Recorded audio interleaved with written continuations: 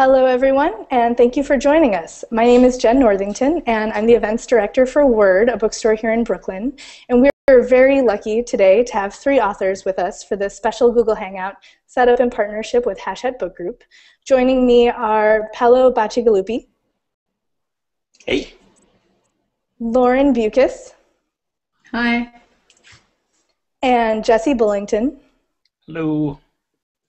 And we're going to talk about their books, science fiction and fantasy and horror as a genre, or several genres, and anything else that comes up in the next hour. So, and if you have questions, you can put them on the comments on the event on our Google Plus page, or tweet them at us, and we will try to get to them. So to start the ball rolling, this is a question for all three of you. You all seem to have a bit of a favorite place to be in your books. Jesse is medieval Europe, Paolo is an ecologically/genetically disastrous near future, and Lauren, you tend to inhabit these really thematically rich urban environments. So I was wondering if you could each take a moment to tell us kind of the source of your fascination with those go-to places. And Jesse, let's start with you. Well, for me, I guess it comes down to always being a bit of a history nerd. I was pretty young when I kind of made that correlation between stories and history. Like, I always loved stories. And in school, I must have been middle school or early high school, where it kind of occurred to me, as you do as you're growing up, that I actually have a favorite subject, and it's not even English. I love reading, but I was never very big on things like grammar. So, as some of my critics probably are fond of pointing out, at any rate, medieval Europe, I think, really took a hold of me when I was fortunate enough as a kid to live in Holland for about 9 months, and we took some travels over the summer to, medieval castles and stuff like that, and that, I think, never really let go of me. And so when I started writing fiction, actually, the first real novel I completed was set in feudal Japan, and it was terrible. It was really, really bad, and I scrapped it and kind of went back to something that I was a little bit more intimately familiar with, which was medieval Europe. And again, that was The Sad Tale of the Brothers Grosspart, my first book, and I've been really, really fortunate enough since to kind of be able to keep playing in that sandbox. So I'm really excited to write about cities. I think partly that's because the great South African novel often comes down to, the great pastoral and like one man's journey into the rural interior to discover the interior of his soul. And I find cities just exciting. There's this clash of cultures. There's a clash of people and intersecting technology and magic, and just everything comes together in cities, and I find that incredibly exciting. I find it an amazing, energizing space. And especially in South Africa, you have 11 national languages, you have just this range of people coming together, you have refugees coming in from the Cameroon and from Ghana and from Zimbabwe, and to have all that stuff happening in one space, it just feels alive. It feels like the heart and soul of the country. I think for me, actually, I ended up writing in this space mostly because of my fears. I've had this sort of ongoing sort of fascination with the idea about what trends matter and trying to figure out which trends matter and which trends are going to have big impacts in the future. And for some reason, I always sort of seem to focus on the worst case scenario, and it's just sort of an obsession. And so writing is sort of a process for me to sort of work through some of those sort of moments where I think maybe this isn't going to go so well for us, and then I can sort of get that out of myself. And so I end up in these broken worlds, but it's also sort of therapeutic for me to sort of move that outside of my head and onto the page. Yeah, it seems like a lot of genre fiction, you're just extrapolating something to the nth degree and seeing where it leads you. So it seems like the technology, obviously, for Lauren and Paolo, that plays a big role for you two. And then Jesse, is it right to say that it's more of sort of those social mores about history that are fascinating? Oh, you're muted, I think. Sorry, yeah, I wanted to make sure I didn't clink my teacup while Paolo was talking. You were being so good about it, too. I know. Sorry. No, in terms of the historical aspect, I think really what kind of captivated me and drew me was the fact that it is you know, often when we think of fantasy, we do think of second world, often quasi-medieval, but the reality of the historical record is one of ambiguity and one of the fantastic kind of, you know, these narratives we have, even when we're not taking into account things like bestiaries, are very much informed by this sort of romantic, dramatic scope. And so I think when I first started sitting down thinking like, well, I'd like to do something fantastical, excuse me, I initially thought, well, I'll probably do something, you know, second world. But then the more I thought about it, the more I thought, you know, real history is so rich with possibility that that is really kind of where I wanted to go, especially since so much of the historical fiction I was reading, because I do like a lot of historical fiction, does take a kind of mundane approach to things. They really, you know, you'll have some really great books, but there are, you know, for every Umberto Eco, there's a dozen sort of lesser authors who really don't kind of scratch much more than the surface. So I'm hoping to kind of do that. And as you were saying with social mores, kind of tap into the unexplored social issues that we really don't see represented as much in historical fiction.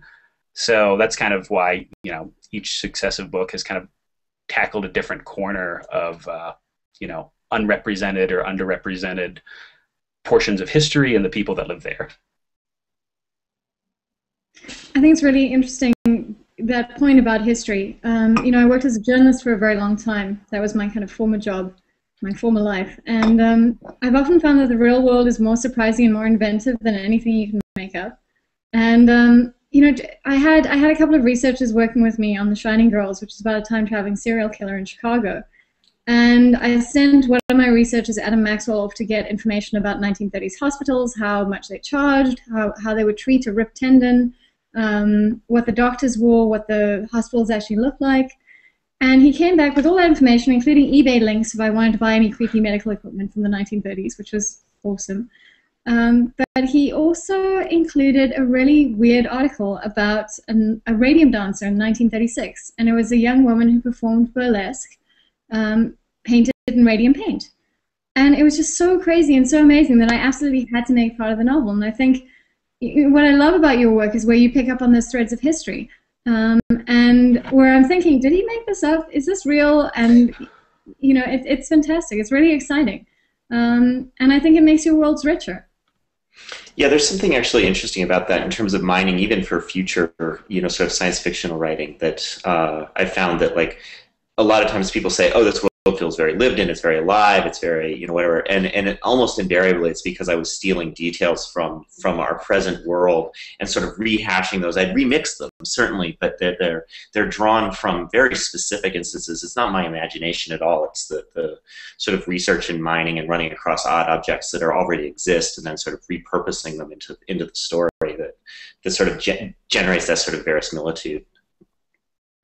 Yeah, I had noticed that about your books in particular, Paolo, is that, and well, actually in some of the stuff in Moxieland, Lauren, that the technology is actually not far-fetched at all. Some of it is here right now, and some of it is only a step or two away, which I think is what is one of the things that's so exciting about reading those books, is that, you know, you can play with those consequences in a way that you can't while, you know, the drugs or the technology is still in beta testing and at DARPA.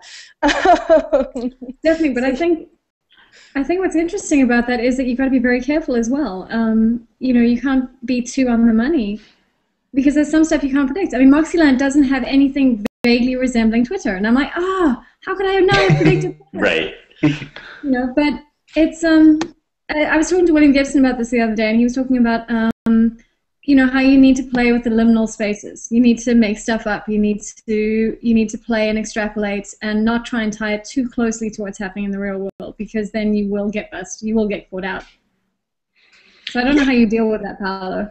No, it's just that thing is you're taking the initial object and then you're going to twist it in some way and make it, you know, and sort of adapt it to its local circumstance. It's future local, you know, that idea, so that it's still got the width of history to it, and that gives it its weight, sort of. But then by you know, adapting it to the specific moment, that's I remember my current book, The Drowned Cities, is all about child soldiers. And one of the things that I was doing a bunch of research about weaponry and things, and I follow a journalist named C.J. Chivers, who's wrote a book called AK-47, The Gun, and it's all about the history of the AK-47. And he has a blog as well. And one of the things I was on his blog at one point and saw, he had photographs of AK-47s that had been found in Afghanistan, and they were painted. They'd been decorated. And you sort of looked at that and went, that's interesting. There's an interesting detail that people are decorating their weapons. And then to grab that detail and drag it into the drowned cities where I have these different factions. There's the Army of God, there's the United Patriot Front. And then how did they decorate their weapons, and what's their personal connection to a gun that has a long history? It's been around since America was actually functional, and it's still been passing from hand to hand. And what does that look like? So you got that detail from somewhere else, and then you sort of adapt to that local circumstance, and that sort of makes the world feel very rich and real as well. And the object, when they pick it up, it's no longer just a gun. The gun has personality in itself too. And Jess, sorry, I'm totally interrupting. It was really interesting. Sorry, with the Enterprise of Death. I mean, that was a real artist that you used. Absolutely, right? Yeah. And Dr. Paracelsus is, I think, probably the most over-the-top character in the book, and everything that I have of him that is really, really out there and gonzo, aside from the fantastical stuff, was based on accounts of him. And I've read a couple of different books, and some people take a kind of more literal approach to some of the stories around him. But yeah, no, Nicholas Manuel Deutsch in The Enterprise of Death, Dr. Paracelsus, and then in Grossbarts and Folly, also the books on either side of it, again, I kind of used historical personages. And in a lot of ways, as Lauren was saying, you find that the real history is really kind of takes hold because it is so much richer than anything I could really come up with. And in terms of getting back to what you guys were talking about with not trying to commit yourself too firmly to ideas and technologies when you're doing sort of future spec, it's the same thing with the historical record, obviously, where you have to ask yourself that question of how accurate can I possibly make this? And I'm way more obsessive about it than is probably good for me. I've definitely done 11th hour revisions because I found out that, well, anchors would have been on the other side of the ship during this era. Grossbarts was this huge headache because I realized at the last minute that I had them riding into Venice in the 14th century. I was like, there is actually a lot of water between them. So I had to completely rewrite a section of the book. But I think really the thing that we all have in common, or one of the things we have in common, other than dashing good looks and brilliant wit, is this sort of engagement with reality. Even though we are doing spec, there is that sort of idea that, well, science fiction, fantasy, whatever you want to call it, is escapism. And I think there is a lot of escape there, but I think there's also a lot of engagement. I think the best stuff really does engage. The Folly of the World, although it's takes place in the 15th century and is about this historical catastrophic flood in Holland, I can't imagine I would have written that if I hadn't grown up in the panhandle of Florida. And that's really kind of neat because right now I'm reading Shipbreaker and seeing how Paolo is also kind of dealing with these Gulf Coast playing with things that have happened and also speculating, I think, very interestingly for someone who lived there for so long. I think, you do a great job, Paolo, of kind of going where I think, unfortunately, things might go. And, this was, forget about even the Deepwater incident, Deep Horizon. There was also, Katrina, everything else that is in that area. It's a really neat, rich area. And so it's kind of fascinating to think that, two authors, without ever having talked about it, are kind of tapping into this similar location as a kind of, I don't know if that was, the main source of inspiration for you or not, Paolo, but it feels like a sort of book that, although it could be set a lot of different places, the Gulf Coast setting for me feels incredibly just real. That book actually came alive when I finally figured out that it was going to be on the Gulf Coast. Originally, I actually thought I'd set it on the coastal Northeast, and that was the original spot for it. And for a variety of reasons, it didn't work. And when I finally managed to get it placed, and it suddenly, and partly it was things like Katrina that had sort of centered me in. And I was like, oh, this is actually a great way to sort of be embedded in a larger set of ideas without ever even necessarily having to bring them, specifically onto the page. Oh, here's global warming. Oh, here's sea level rise. Oh, here's violent storms. Whatever those things are, they're just there. It's just the environment. And so it's like, oh, it pops automatically almost. And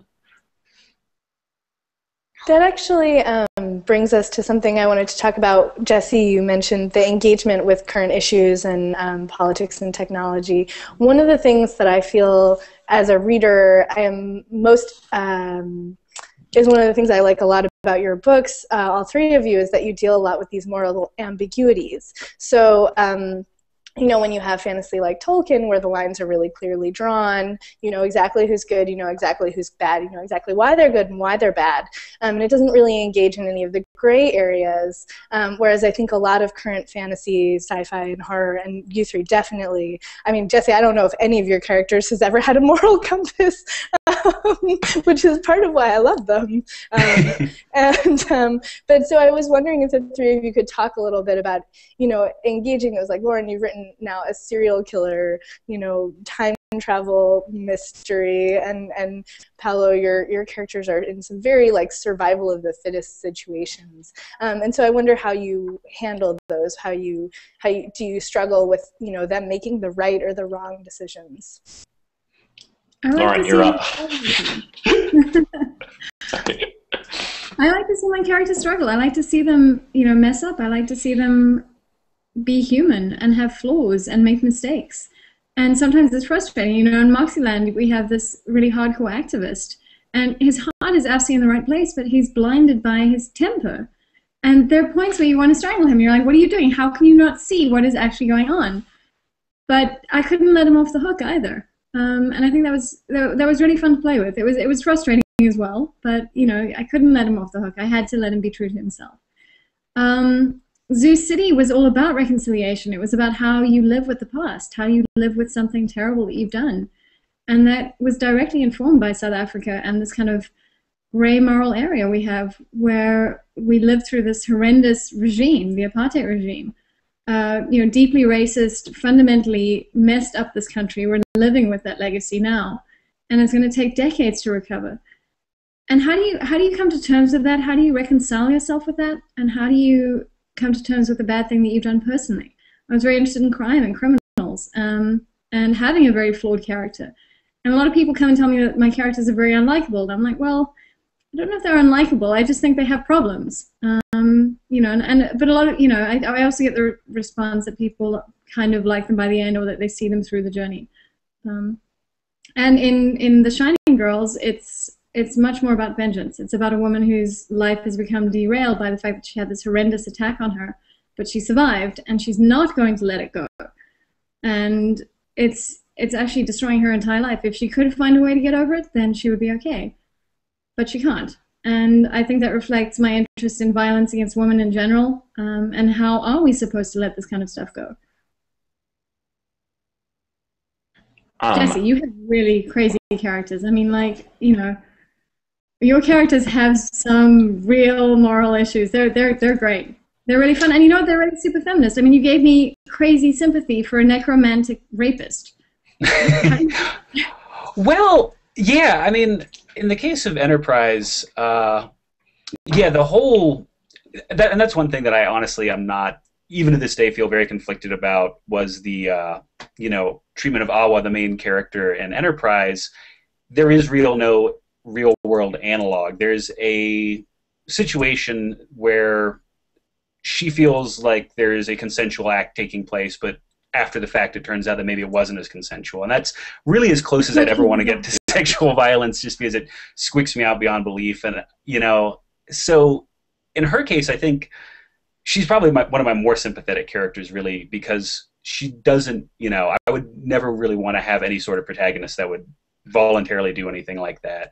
And I think, again, one of the problems of that particular character's conflicted emotional state is she's in the situation where there really isn't any real-world analog for that. Whereas someone like the Grossbarts in the first book, who are just kind of dyed in the wool, dyed in the beard, bad guys. But to me, bad guys were always more interesting, you know, if you follow that old chestnut of, you know, the villain is always the hero of his own story. And so for these characters, I really wanted to, again, you mentioned moral compass, Jen. I think they do have a moral compass. It's just maybe their definition of north is a little bit different from most people's.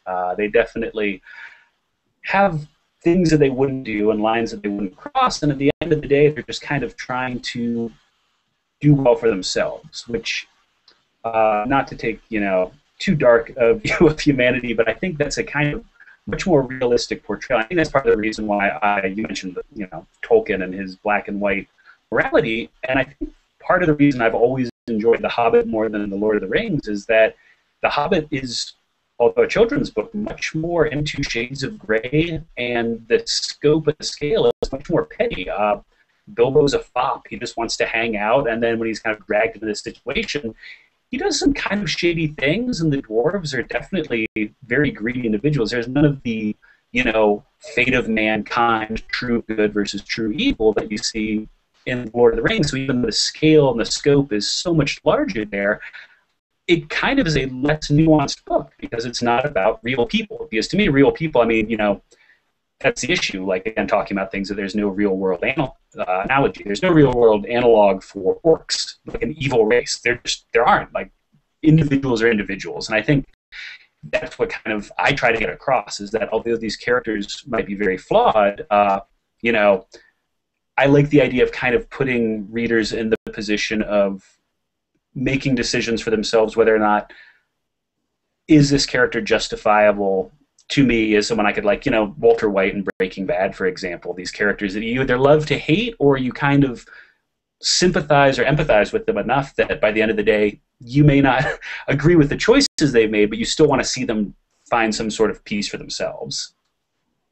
And I think I've done your book a disservice. Enterprise of Death, you have a lot of sympathy for Owen. She's an incredible character. And it's an act of love, and it's an act of loneliness. And you bring that through really beautifully. I think you write some of the best female characters I've seen. It's really fantastic.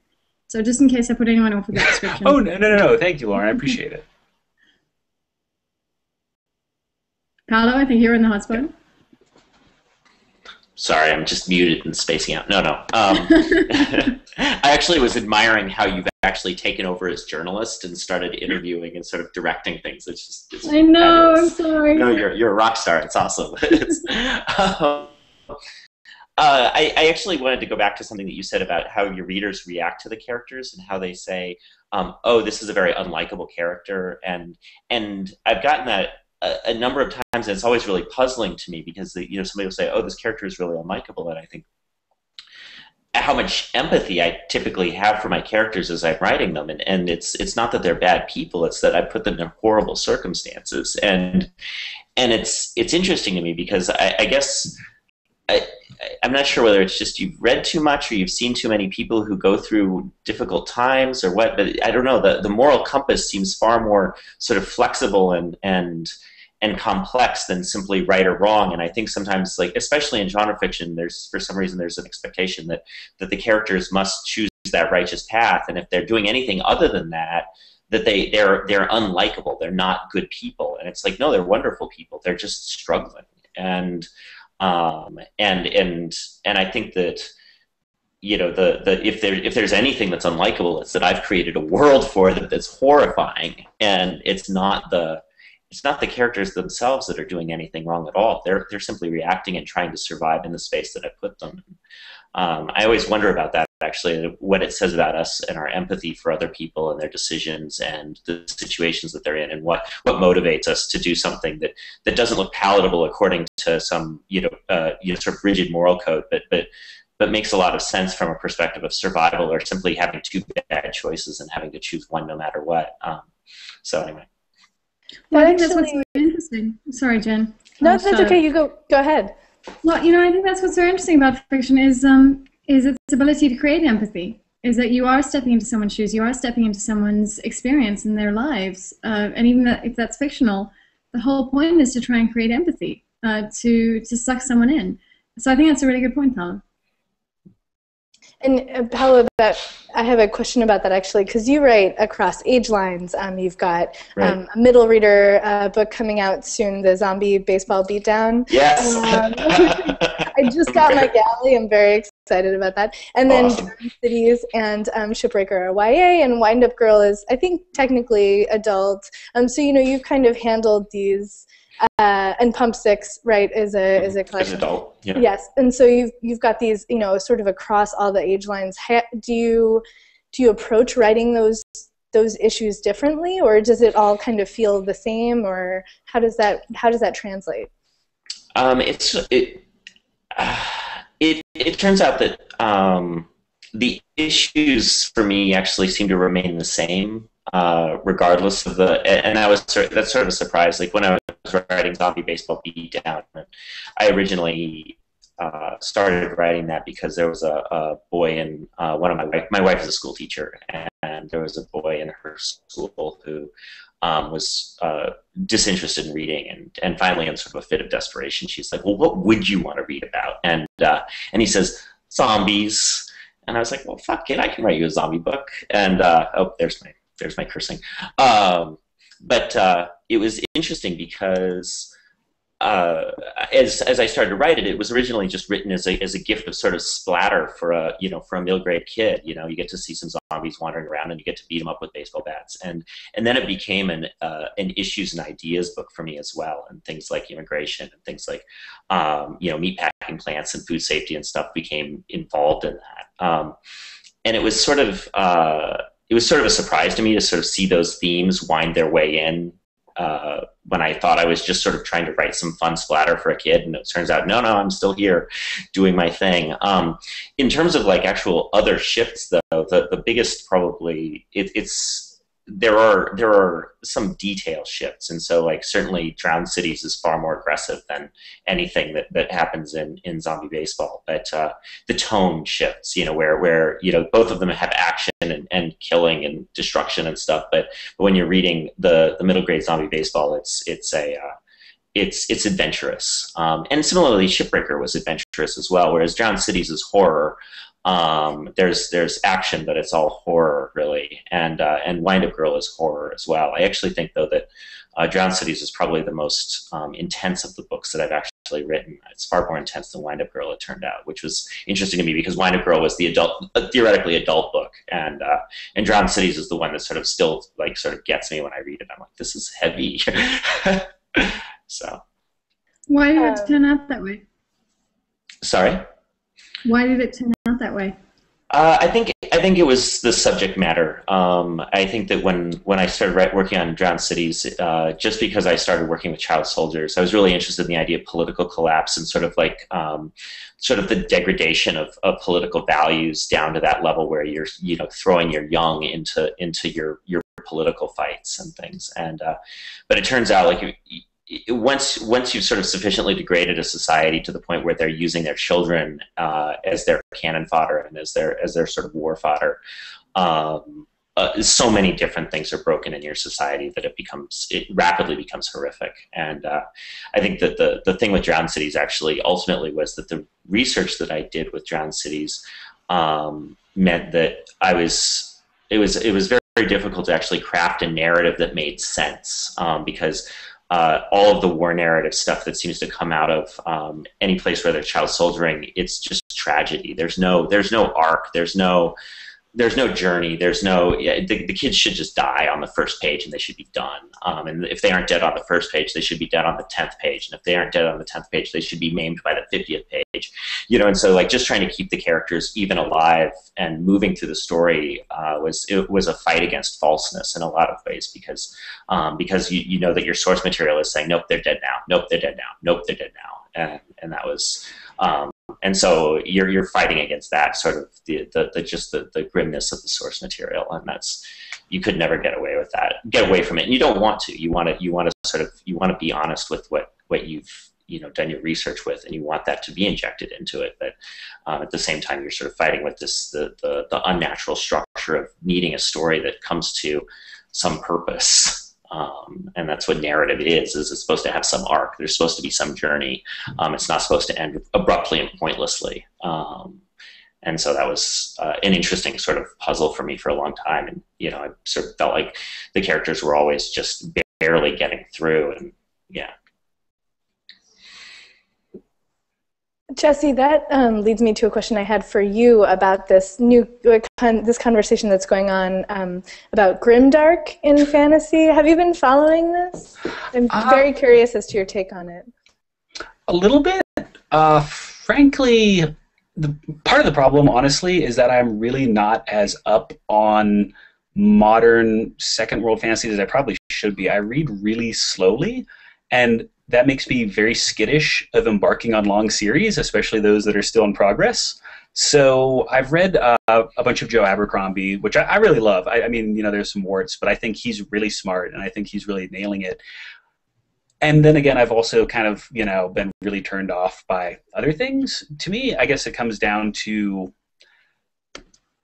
whether or not stuff is there to be gratuitous or not. Like, again, kind of getting back to what we were talking about a little bit earlier in terms of personal boundaries and being really not interested in writing a lot of stuff with sexual violence. I think that's one thing that modern fantasy, just from what I've seen excerpted and stuff I've actually come across, and, you know, not to bash anyone by name, but particular authors definitely kind of make it seem like in pre-industrial societies, rape was this thing that was, you know, as common as, you know, eating a meal or something, and it's not a big deal, and it happens all the time, and it's just a really simplistic and wrong kind of view. You know, it drives me nuts, and isn't anything that, you know, seems to exist for any purpose other than to be a signifier that, like, oh, this is a brutal society and this is a brutal land. And with violence, it's the same sort of thing, where it's this, if not fetishization, at least this sort of like video game or action movie, violence, violence, violence, without any real purpose, other than to titillate, maybe. And obviously, you know, maybe it sounds funny for me to say that, because obviously my books do have a lot of sex and they do have a lot of violence, but one thing that I try to do is keep it very realistic. I think violence should be shocking, and so that's maybe a little problematic when people dismiss violence, or, you know, any kind of content is like, oh, it's there for shock value. Well, violence should be shocking. It's really terrible and horrific, and I think for a long time in fantasy you had violence romanticized in the sense of, like, you know, these sword fights where there's hardly ever a drop of blood hitting the ground, versus being, you know, down and dirty, horrible fights for survival between two living animals. And so in terms of the larger grimdark conversation, which I know I've kind of drifted away from, I guess to me it comes down to what authors are trying to do and how well they're achieving them, which are obviously two different things. I know that although maybe my stuff could be classified as such, the darkness is there because that's the sort of darkness I see in the modern world, and the kind of darkness I see in the historical record, and unfortunately the sort of violence that I see in the future. So for me, any sort of conversation that calls these things out for having, you know, over-the-top violence or sexual violence are conversations we need to be having, because, you know, anytime someone is writing something, they're thinking about it, and maybe in some cases people should be thinking a little bit more. I think that's a really interesting point. You know, writing The Shiny Girls, I was writing about a serial killer, and I don't have a long-term fascination with serial killers. It's not my thing. I listened to a lot of podcasts about serial killers while I was on the treadmill, which is really good incentive. You do not need a personal trainer. You just need to listen to podcasts about serial killers. But it was really important to me in the book to get violence right.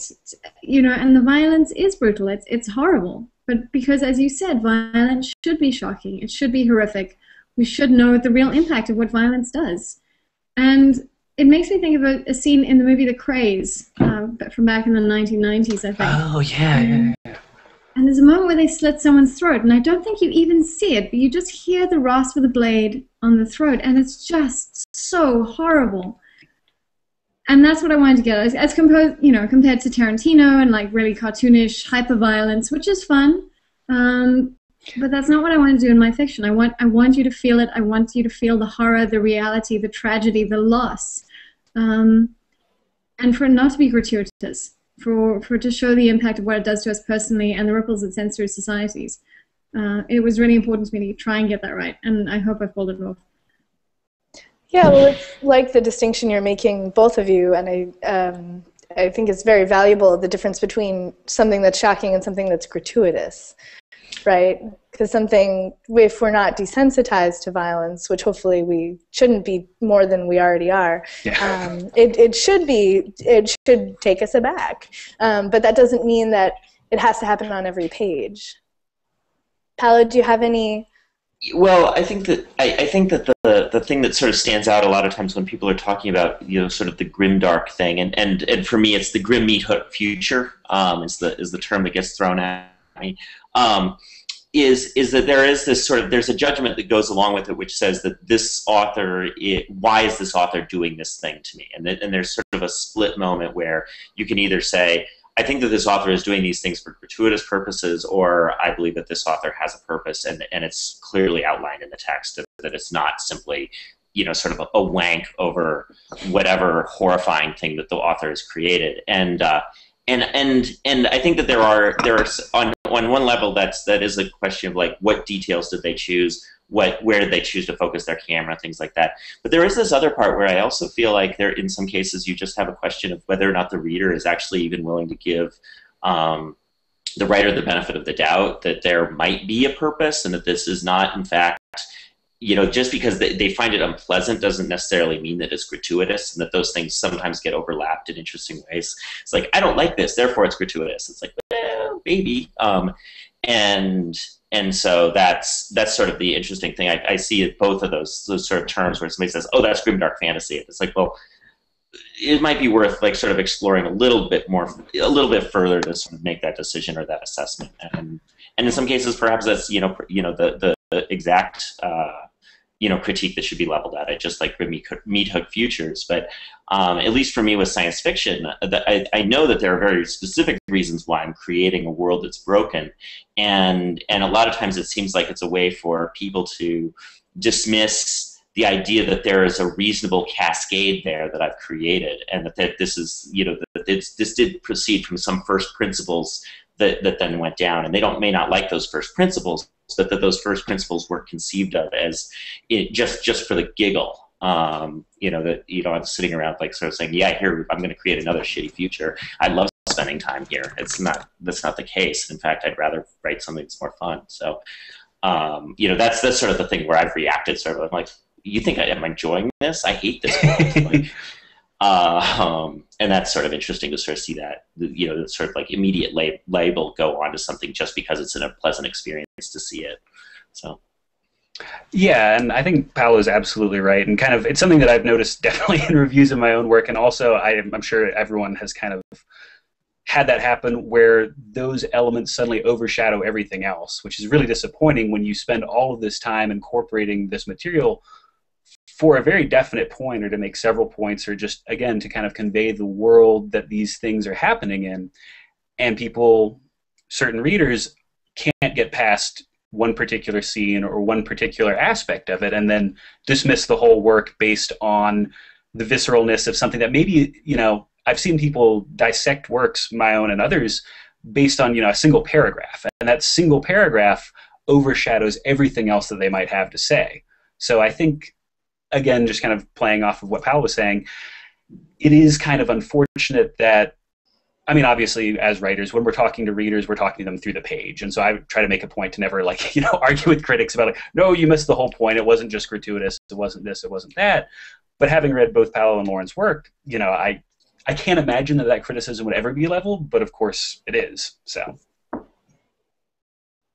Well, lest we get too bogged down in violence, I want to go back to something we were talking about earlier. It's a really good discussion, but we talked a little bit about research earlier, and I know you guys all do extensive amounts of research. I'm wondering if there's anything that that you found that you haven't been able to use yet, and you're hanging on to it, and you just can't wait to get it in, but it just hasn't found its home yet. Obviously, the Radium Dancing Girls, Lauren, and Shining Girls is such an interesting tidbit, but there had to have been tons of things that came up for all of you. There were so many amazing things. It was so frustrating. I wanted to die. My friend Peter Smith wrote this incredible book called Doomsday Men, which is about the real live Dr. Strangeloves. And it's just amazing. And how the first nuclear fission happened under Chicago University, the University of Chicago.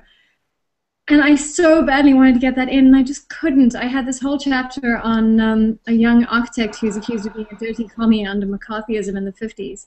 And I desperately tried to just shovel in that nuke reference, and I just couldn't. It was just too painful.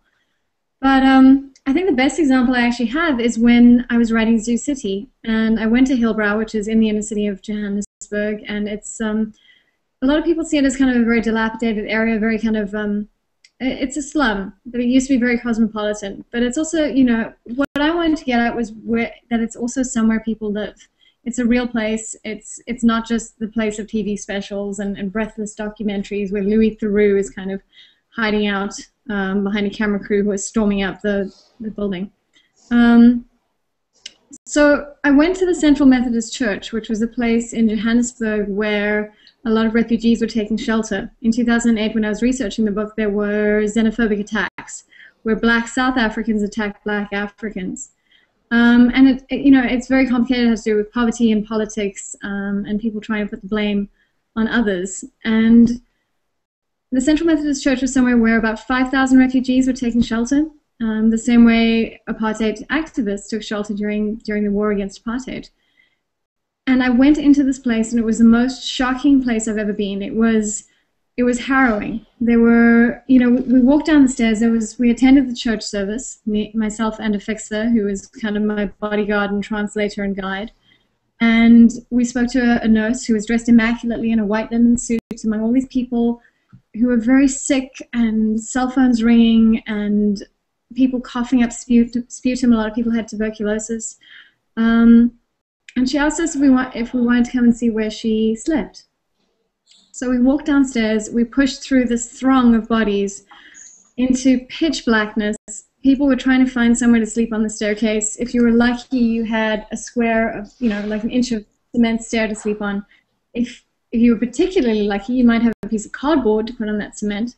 And we came down to the basement where all these women were standing shoulder to shoulder. They were bathing babies in buckets. And Melanie, the nurse that we were with, told us that a lot of them were the product of rape at the border. And that was the cost that the guards charged women to get across the border, was that they demanded sex.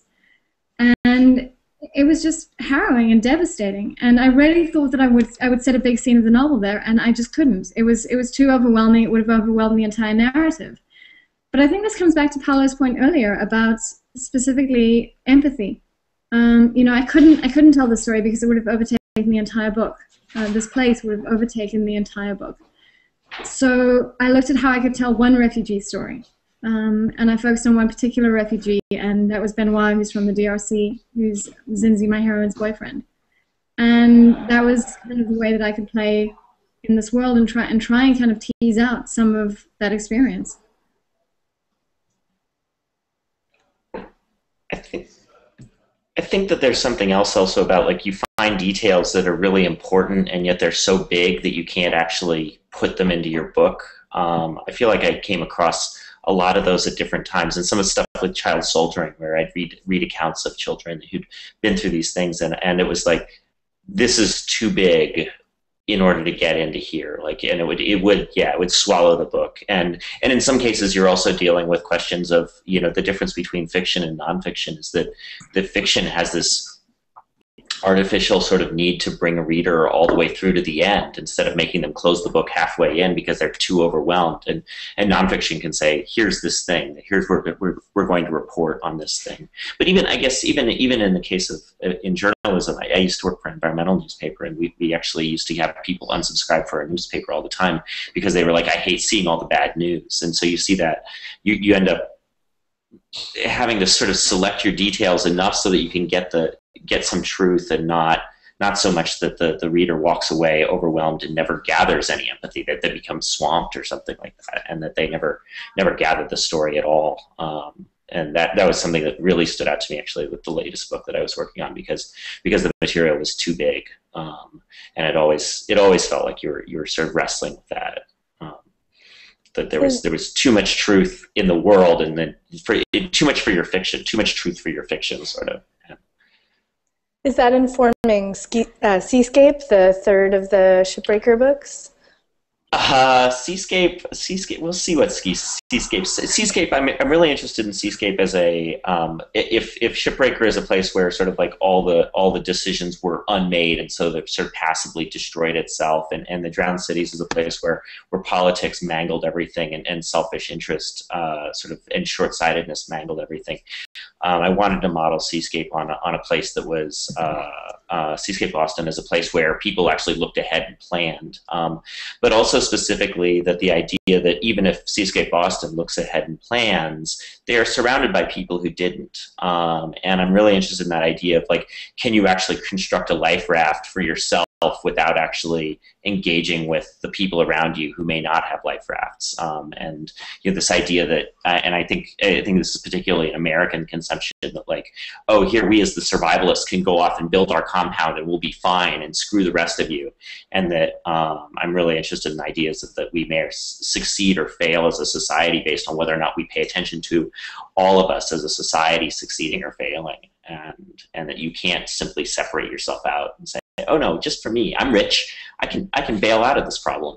I'm going to be fine. I can move to high ground, whatever the thing is, and so I'm really interested in some of those questions. And I always start with theme questions first, and then sort of winnow down to what kinds of characters I want to play with in terms of those big ideas that I'm gonna work with. So. And Jesse, what about you? Does your research on one book lead you to the next book, or are they all kind of diverse? And yeah, no, absolutely. In fact, I'm trying to think if there have been anything I've written really that I haven't, again, as everyone else has said, kind of things have gotten too big, or it just would kind of be a distraction. Like I have this problem where if I get interested in something, I get very, very interested in something. And so very quickly something that seemed like, oh, it'd be like a neat reference. Like, oh, well, I have to kind of explain the context for this. I have to explain the cultural factors involved in this. And the next thing I know, what was going to be a line is now a paragraph, and then a page, and then a chapter, and then its own project. A couple of specific examples, I guess, would be in the Brothers Grossbarts, I originally had a jailbreak, as it were, that hinges around a hand of glory from medieval Western European folklore.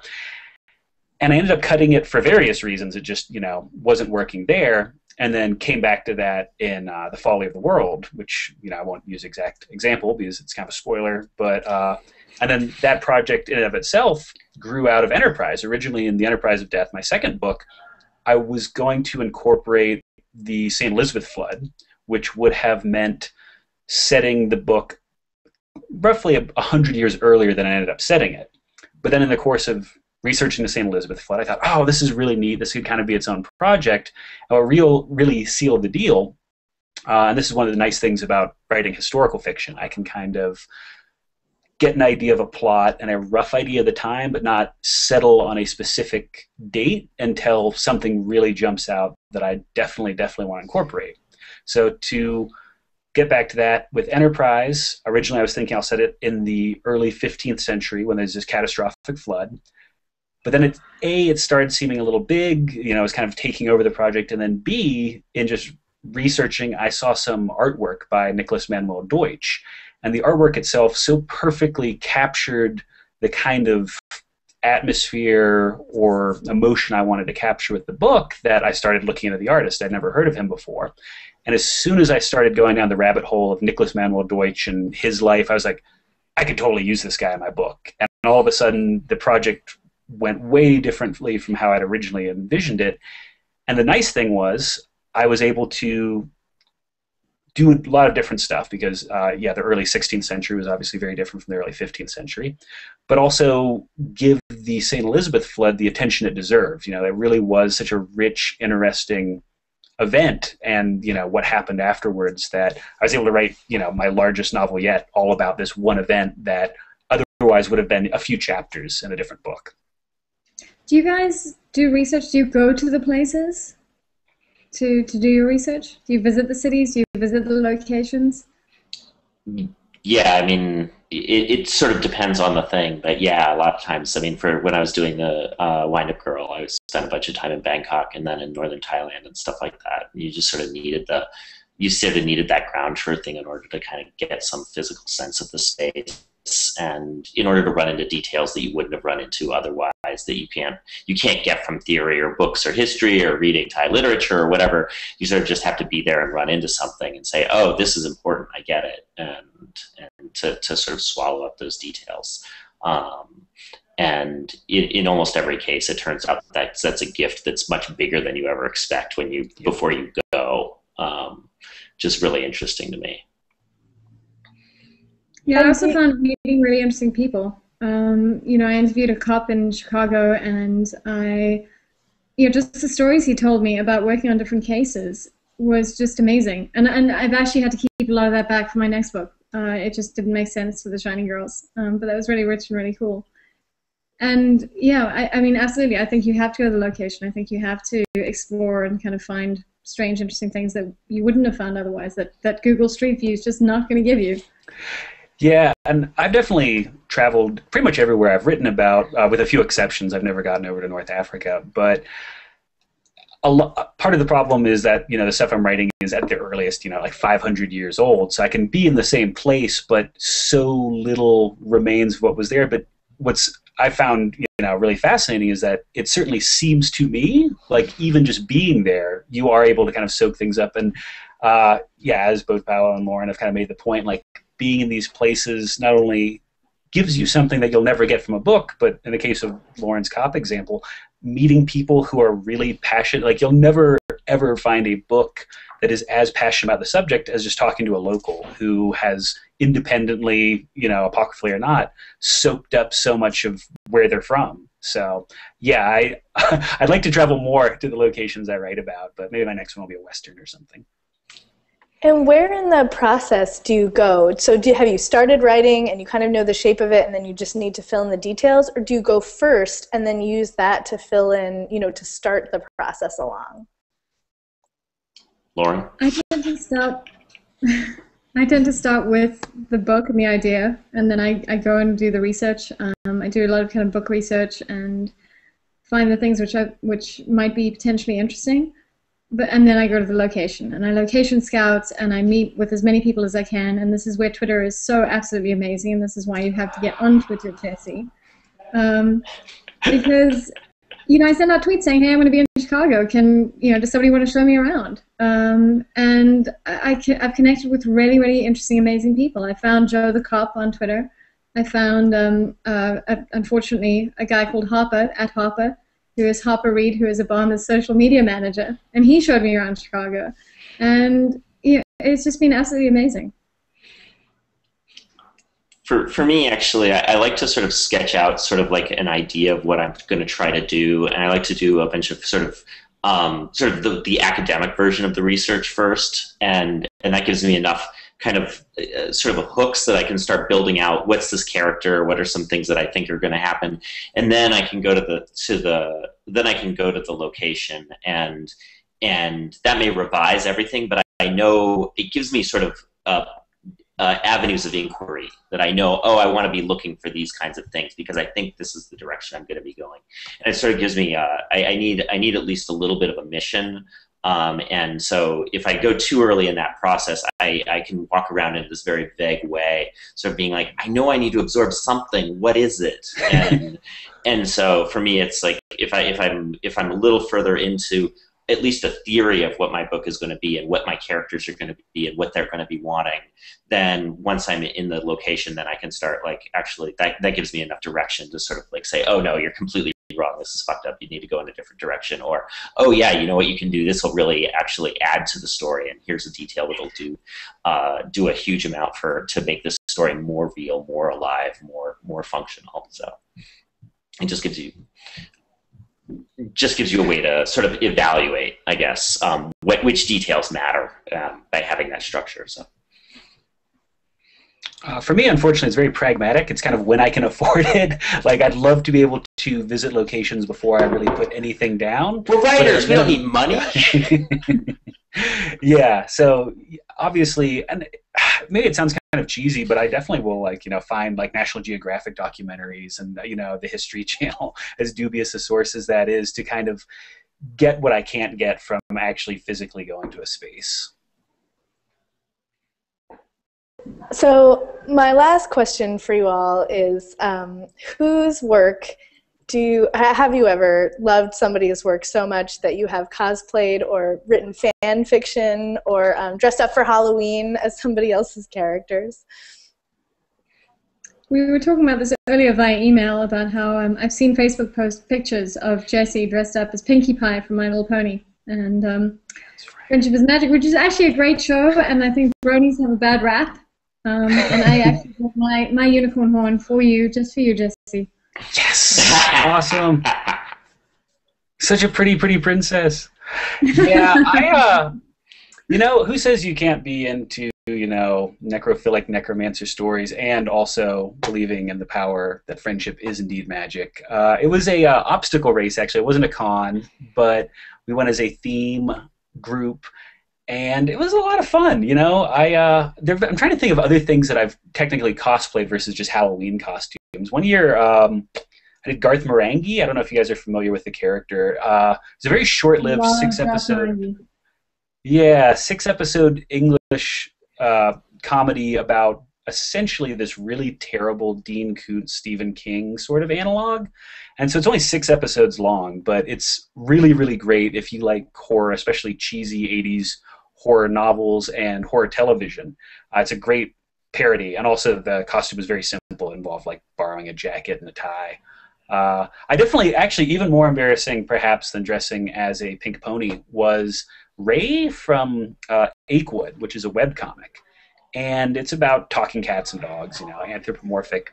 The character of Ray wears a thong and a gold medallion, and that's about it. So for Halloween, I made this giant papier-mâché cat head and then got a gold medallion and a thong, which it turns out, yeah, those are... Well, we won't even go down that road. I'll let Paolo take over. But yeah, there are probably pictures on Facebook. Yeah, no, Facebook, man, I should probably get a Twitter and delete that account now that you mention it. So. You know, You go ahead, Paolo. Oh, I've never done any cosplay or anything like that. But weirdly, like, you know, when I was really young, actually, the world that I always wanted to inhabit was Star Wars, and I always wanted to be Princess Leia. And that was the character that I most bonded with for some reason. I liked her hair buns or something, and I always wanted to be Princess Leia. Like, I was like, that was she was the character I was deeply attached. Well, she was pretty badass, and I think, you know, kind of the cross-dressing cosplay is the most fun. You know, like seeing the badass like bearded layers is just amazing. It's so exciting. I went to a con when I was 17. But I liked her before she was in the chainmail bikini. I wanted to wear the white robe and the buns. Yeah. But yeah, that was what I... When I was 17, I dressed up as Chitara because I basically had a leopard print sewing costume and big-ass boots. And that's what I had. But now I have my you know, unicorn horns, which I actually bought for my 4.5-year-old, but her head's too small. They don't sell stuff at Comic-Con for kids. It's really annoying. So I have to wear the My Little Pony T-shirt. I have to wear the unicorn horn. You know, it's, you know, I really didn't buy them for myself. I really didn't. Life is really hard. Yeah. Well, thank you all so much. Just to recap really quickly, we've been talking with Jessie Bullington, whose most recent book is called The Folly of the World, and Lauren Beukes, who has a book called The Shining Girls coming out. Lauren, is it October? Am I right? No, it's June 4th, one day before my birthday. June! Even better. So sooner rather than later you can pick it up. And Paolo Bacigalupi, whose most recent book is The Drowned Cities, which is the companion piece to Shipbreaker. Thank you all so much. This was so much fun. Thanks Thank so you, much, Jen. Jen. Thank you. Thanks, guys.